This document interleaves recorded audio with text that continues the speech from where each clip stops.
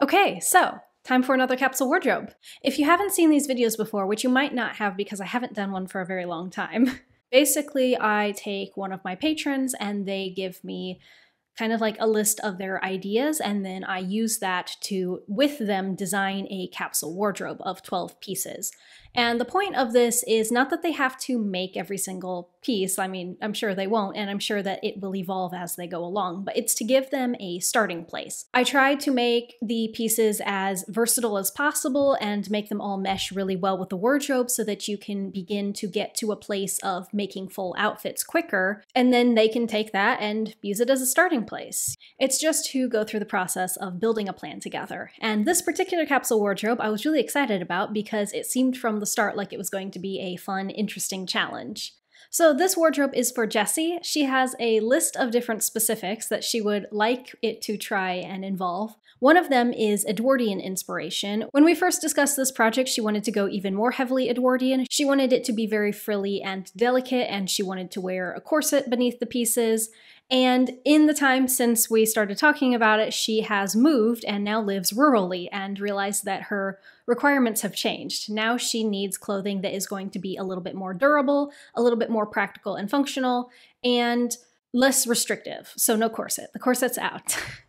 So we do still want to use some Edwardian inspiration, but more of a modern silhouette. Another big element of this is her Scottish heritage and her family history doing Scottish dance. She wanted to include her family's clan tartan, she wanted to include a traditional women's kilt, and she wanted to reflect a bit the dance costumes that both she and her mother wore. And the other big element of this is climate. Jessie is Australian and she lives in a part of Australia with pretty wide temperature fluctuations between summer and winter, which, hey, Midwestern, I getcha. So we needed to focus on pieces that were going to be very lightweight and also very warm, even if those two didn't necessarily need to mix.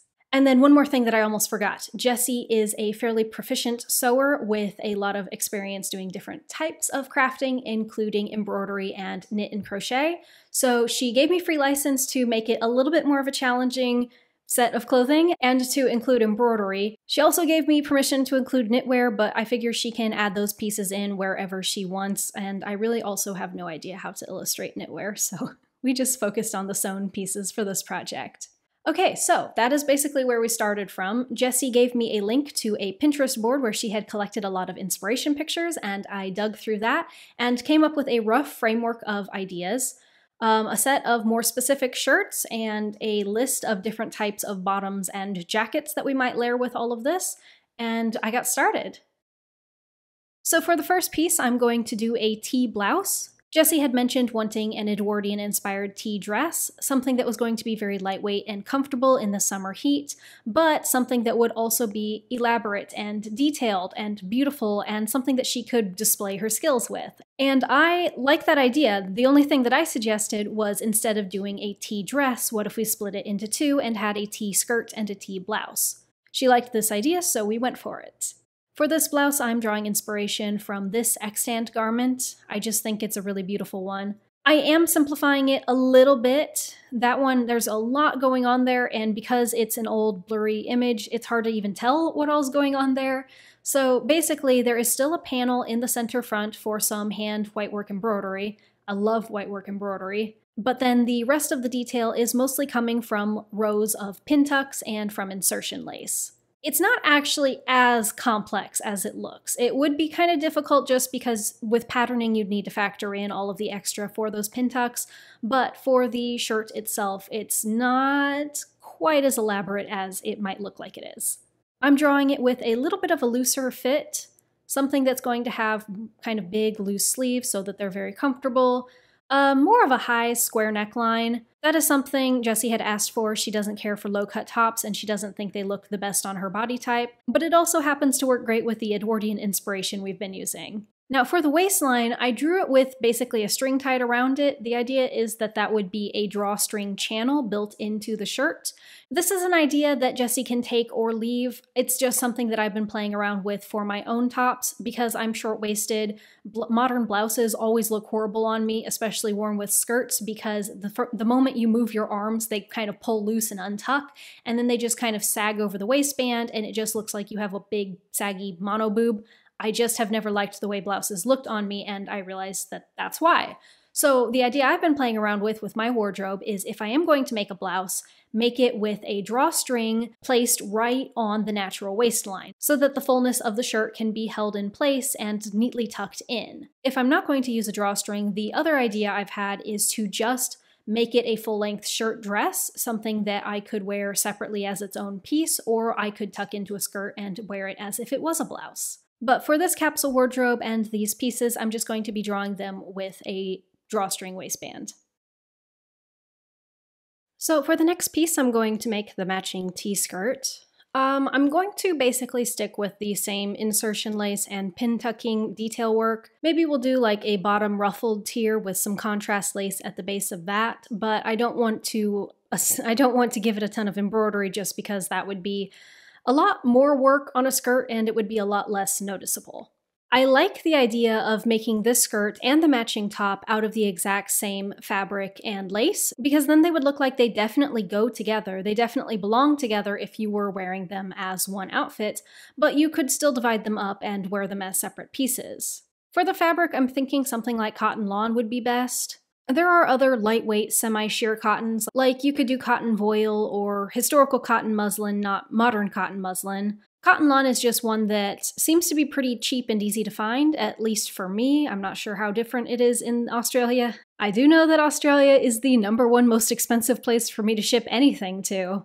So this is what it looks like, and the only thing I don't really care for about it is that the waistband just seems way too plain.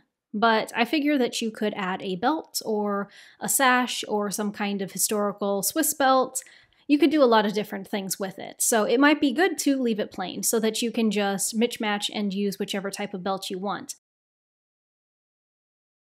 Okay, so those two pieces really take care of the fancier end of this capsule wardrobe, but we really do need to start working on the more mundane, practical pieces. So for the first one, I want to make a blouse based off of this extant piece. However, this one uses a lot of lightweight cotton and lace, and it's very, very delicate looking. I think we could make something that's basically the exact same silhouette, but in a more durable cotton or maybe a linen. And then perhaps instead of lace, the contrast pieces could be made from a different fabric color, a slightly different shade. It could even maybe be a cotton print with two slightly different contrasting prints. I'm not sure. That's really going to be up to Jessie to decide looking at the fabric choices she has around her. Oh my gosh, I am watching a turkey out my window chasing a bug in circles, and it's hilarious. That's so cute. The thing I like about this shirt is that it's basically the exact same pattern and layout as the previous shirt, minus the pin tucks, I guess, but it's just made in a completely different style. But I like that. I like that you would only have to come up with one pattern for that. One version would have an added collar and long, full gathered sleeves. I'm not really sure how much I like the collar. I think that it's just not something that I would choose for myself, but I think that it would look really nice with knitwear and with especially open front cardigans. I think that collar folding over the edge of a cardigan would be really nice looking, and it would really kind of show off the handiwork of both pieces. So, since Jessie says she is also into making knitwear, maybe this will be a good piece for her. But this one will also button up the front, so it'll be a nice, easy piece to get in and out of. Now, you could use this piece primarily for winter wear, like lining cardigans as we just discussed, or you could choose to make the sleeves so that they unbutton and then roll up, and it could also be a summer piece. So yeah, I think this is a piece that would be very clearly Edwardian inspired to anyone who knows what to look for, but would also definitely pass as modern wear and not raise any eyebrows. This next piece is going to be very simple. We're looking at this inspiration photo again, and I just feel like a basic skirt made out of a slightly heavier weight material, either like a cotton twill or a heavier weight linen, something that's going to be very durable. It's not going to snag on things if you're walking around outside. It's going to be washable. It's going to hold its shape well. I feel like something like that would be a really good basic to have in your wardrobe, and something in a very neutral taupe-ish kind of color so that it goes with basically everything you already own. Alright, now that we have taken care of both the most fancy set and the most practical basic set, we can have some fun with the wiggle room in between. So for the first thing I want to make, in Jessie's Pinterest board, she has saved a whole group of pictures that I'm not entirely sure. I think they're 1920s dresses, but I don't really know. I've never seen anything quite like that before, but I'm not an expert on 20s fashion. But I just love how lightweight and comfortable they look, and they all have intricate embroidery. They're just, oh man, I love those pieces. So I decided to base a shirt off of those with loose fluttery sleeves, kind of a shallow V-neck, and then some gathers at the shoulder. This one would be a great canvas for some fun embroidery. I'm just drawing a simple design based off of what I can see from these pictures, but you know, if you were working with life-size pieces, you could do a lot more detail than this, however much you want. For the fabric, I'm not entirely sure what would be best. It would definitely need to be something with a really good drape, mostly because of the sleeves. I think there are probably cottons out there with the right level of drape. It would just be a bit of a challenge to find them.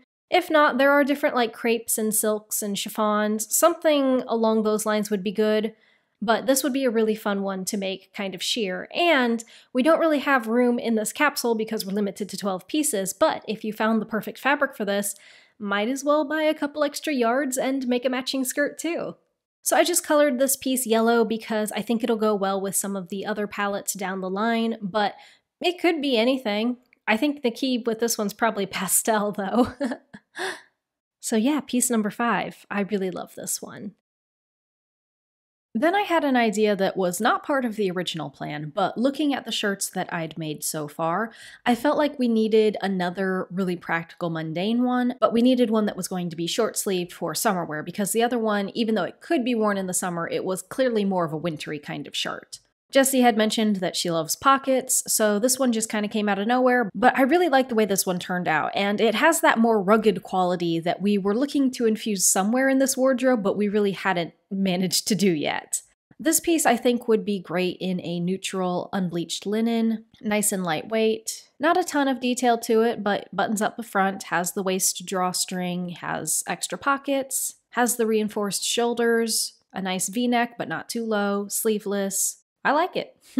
It didn't seem like something that was going to take too long to digitize, so I figured I would just make it and send it to Jessie and see what she thought, and she liked it, so it's staying. Okay, so I heard back from Jessie this morning, and she likes almost everything. She loves pockets, so I think I'm going to add some more pockets to at least the work skirt. She does like the 2 new shirts I finished last night. Nothing really to amend there so far. However, the only thing she wasn't really a fan of was on the T-skirt, the horizontal line kind of midway up the skirt. She said she doesn't like horizontal details very much because she feels like they make her look shorter, which is a valid point. So I think I'm going to go redesign the lace details on that skirt before I get started this morning.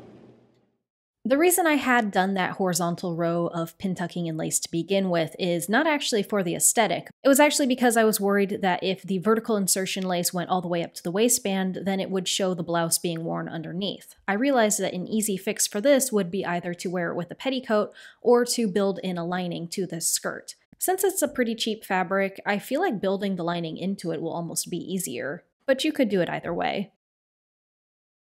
The next piece that I needed to get digitized was the kilt. This was a very important piece for Jessie. She wanted a traditional women's kilt in the Buchanan tartan with the hunting colorway. This is part of her family heritage, and it would be great for special occasions, but it would also be a nice kind of daily wear skirt as well, as long as you weren't going to be getting it dirty. The reason that I put off making it is because trying to digitize geometric patterns on Adobe Illustrator is just impossible to make it look right. You can kind of get a little bit close, but not really. So I did the best I could. It's fine. As far as the construction of this, that is entirely up to Jessie. I don't really know much about kilts, and especially not if you're trying to make it in a precise, traditional way. The way I sew is I look at pictures and I kind of just take my best shot. But this tartan is where we'll be getting the basic color scheme for most of the palette. And Jessie said that her favorite color is green, which works great.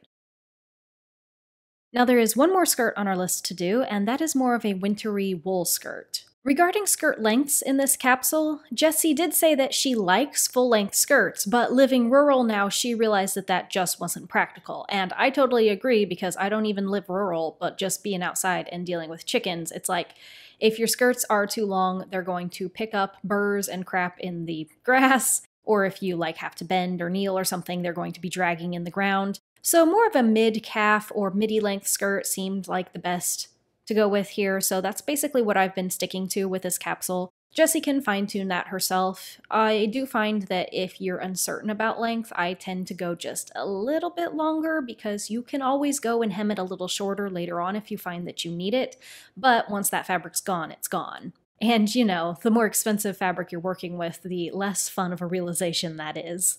So for this skirt, I'm making it a little bit fuller. The work skirt, I feel like that one would be best at like a half circle skirt width. This one I'm making more like a 3/4 circle skirt. We're going with vertical details again, vertical seaming for this button-up panel in the front, which would be a nice place to have your actual closure. I feel like this particular style of skirt is very clearly Edwardian to anybody who knows what to look for, but it's one that is really easy to kind of twist more vintage style. Okay, so next day, here's what I've got so far. We have the 4 skirts done. There is this work skirt, which I made more vertical. There is the T-skirt, which I also made vertical. It looks a lot nicer now. And then this shirt here, I like it, however, I'm considering making the sleeves shorter because I kind of feel like maybe we need one more long sleeve shirt in this capsule, especially something white that will match every single skirt. She also has a lot of these like high neck, high collar, insertion lace blouses saved in her Pinterest board. So I'm thinking one of these with long sleeves and then this shirt with short sleeves would really help to round it off. I really love this one. I darkened the colors a little bit to make it work a bit better with the kilt. And I really love this one. Like, that would look so nice. And that would be pretty comfortable and versatile too. This one, I changed the colors a bit. It's okay. I don't know. I feel like it would look better in person than it is illustrating right now. It is nice and practical, and it would be good for just casual wear. It's probably fine. At this point, I have 4 tops and 4 bottoms done, and it's time to kind of start filling in the gaps. As I mentioned, one of the things I wanted to add was another insertion lace blouse, but I wanted to make it a bit different, do a completely different lace pattern, use different sleeves and a different neckline to kind of make it so that even though the 2 blouses were pretty similar, they would still fulfill slightly different functions. I think the lace pattern on this one is absolutely gorgeous, and I love the fact that there's another little tiny spot for some whitework embroidery. Man, I love these types of shirts. They're so beautiful. Next up on the list is a pair of pants. Jessie said from the start that she wanted 1 pair of pants and she really loved Edwardian secret pants, so I basically made those like straight up. I made them a little bit longer than the skirts and I made them not quite as voluminous as some of the secret pants I've seen, but I feel like they're a pretty practical piece that, yes, there is that historical twist there, but they're still very good for just casual wear. For the fabric, I'm really not sure what she would go with. I mean, you could even make 2 pairs in different fabrics if you wanted. I feel like if you wanted it to be a little bit more hot weather suitable, you could use a heavyweight linen, or if you wanted it to be just a little bit more cold weather suitable, you could use a wool. I'm not sure. It could be a lot of different things. I think that one of the main things, though, is you would want something that was going to hold its shape pretty well. I don't know, maybe even a cotton would be better than linen, because linen does tend to wrinkle pretty badly, and the pants might not hang correctly with the wrinkles. So the next piece was a jacket based off of one of Angela Clayton's Victorian jackets, and the idea behind it was that it would be something that would be warm, but would be primarily nice. Something to throw over top a winter outfit to make it a little bit warmer, but something that you could, go out wearing, and something that would really bring up the Victorian Edwardian vibes. I finished it, and I had thought to make it plaid in the exact same tartan as the kilt to make them match, but then so that both of the color schemes would work together with everything else. I immediately realized I did not like that. I couldn't put my finger on why, but it just didn't work. So what I did instead is I made the jacket green and then just used the tartan for the lapels as a contrast. I still didn't like it. I don't know, it was kind of weird, but I finished it off just to see how everything looked and then started pairing it with the pieces. Okay, so the pants are done and they are a pants option, or they can be a skirt, like hidden secret pants kind of thing. I like the way they turned out. I like the color. It's showing up super dark on camera, but it's actually a nice medium brown in real life. I made the jacket. The sleeves are kind of spilling out from underneath, but it's just, I don't know. It doesn't work the way I'd pictured exactly. I guess that's fine, but it's not great.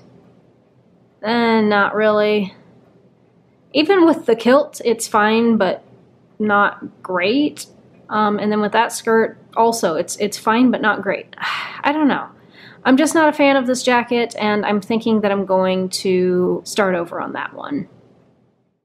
In hindsight, I think the reason I didn't like the first jacket is because it was trying a little bit too hard to bring up the Victorian vibes where they just didn't exist in the rest of the wardrobe. Like, this wardrobe is very subtly Victorian, and that was a very, like, extra piece. And it just felt very useless compared to the practicality of a lot of these pieces, and I think that's why it didn't match with almost any of them. Not to mention that it was a fancier piece, and the fancy pieces in this wardrobe are mostly white, which it really didn't go with. So overall, I basically took the exact same color scheme, and instead I just made it as a longer, warm winter coat. It's still vaguely Victorian styled, but it's a more practical, functional piece than that little fancy jacket would have been. And finally, for the last piece. I wasn't really sure what I wanted to do here. We had a nice balance. We had 5 tops, 5 bottoms, 1 coat. So I asked Jessie what she thought, and she brought it back around to the Highland dancers, and she kind of wanted something that would bring more of that nostalgia, I guess, vibe to an outfit. So I decided to try making a jacket. I was thinking maybe another little, like, accessory jacket like we did before. I was going to try making one of those based off of the typical jackets that these dancers wear, but maybe in a more durable fabric and with a more subtle cord detailing at the edges instead of bright gold. So I started working on it, but then I didn't even add sleeves yet, and I'm like, this is a great vest. So I just finished it off as a vest and sent it to her, and she loves it. So there we go. That is our last 12th piece. And other than sending it to her for a final run through to see if there were any last edits she wanted to make or colors she wanted to tweak, we are about done with this. So, how did we do? You know, at first I thought that this capsule wasn't versatile enough, but I realized that even though every single piece doesn't pair with every single other piece, it's still really great because it's such a broad foundation and it covers so many areas. From extremely simple to extremely nice, no matter what the occasion, I feel like with this capsule, Jessie will always have something to wear. So, for example, the more casual blouses don't work with the T-skirt, but that's okay because the T-skirt is nice and delicate, and you wouldn't want to wear it on the same occasions that you're wearing those blouses. I feel like this capsule can almost be broken down into 3 mini capsules.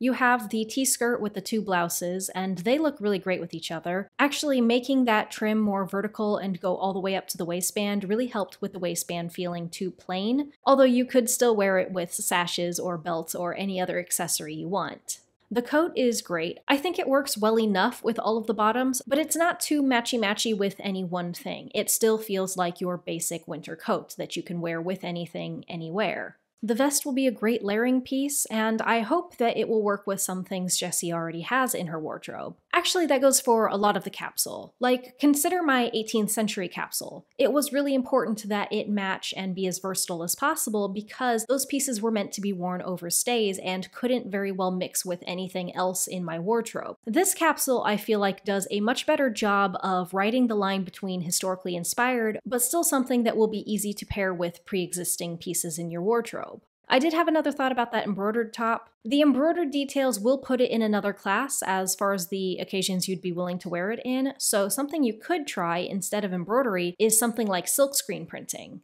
That way you could still have that pattern without having it be quite as delicate. You know, I think that I've made a lot of commentary throughout this video, a lot more than I usually do, so I'm going to just run through the pairings and let you see them self, and we'll call it a day.